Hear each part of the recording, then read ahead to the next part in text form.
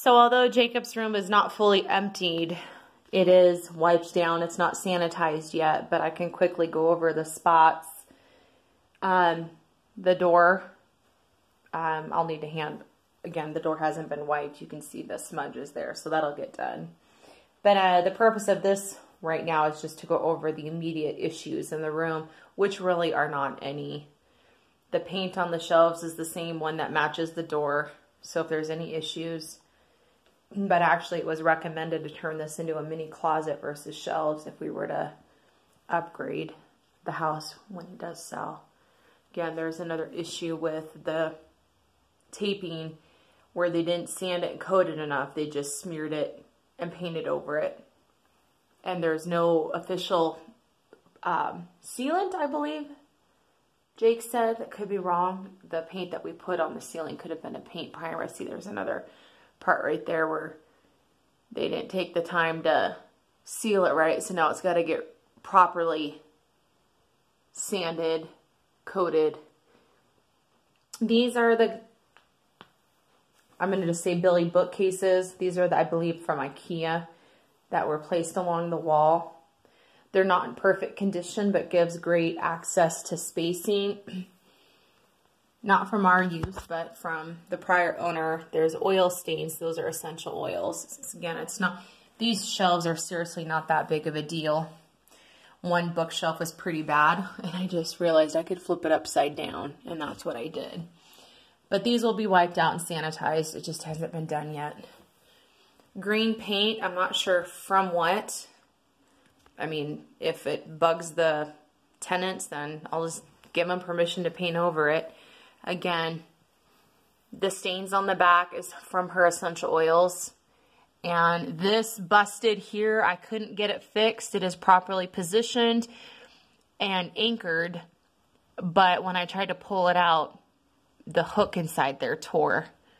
Again, that was our fault. Not a landlord or a tenant issue. And when you take these out away from the wall, there's no baseboard that goes around there, which is why, one of the reasons why I chose to keep it.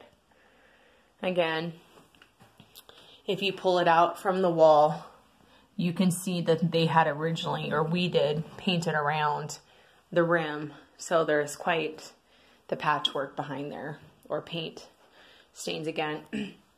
All this staining here, again, the essential oils, they're not cleaned out yet. I'm just utterly exhausted from all this work.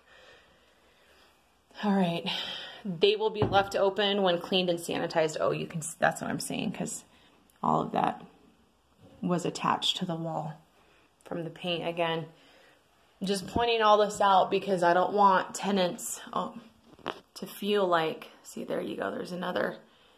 And I need to get up there and check that. I don't know if that's a leak. There's no watermarks. I don't know what it is. See, it's amazing the things that, oh, no, it's pretty consistent along the wall. So there's something going on. Again, with the tape work. Oh, well. There's the baseboards will be wiped down just like the other rooms. Previous marking here from before. Oh, that scratch marks. That's where the sheetrock met up, is what Jake said. I didn't realize Jacob's room. Okay, windows have been washed. None on the outside. Vents all work. You can see screw holes, which should have originally been covered, but whatever. And there was quite a few holes on the wall that, oh, we got patched. This one hasn't matched up quite right. I'll see if I can go back and fix that. And then again, same with Max's room. There's all this paint smudging, and I'm not sure if it wasn't from the previous owners or from when we had it repainted. Oh, there's a little dent in the wall. That's us.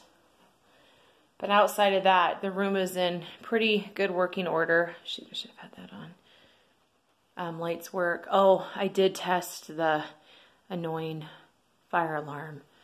Oh, there's some sort of screw hole or something up there. Good Lord. Okay. And then again, all that patchwork. Okay, Jacob's room will be sanitized, cleaned, sealed off, and hopefully about a half an hour. We'll just need to, again, whatever is recommended from for management, carpets have to be cleaned.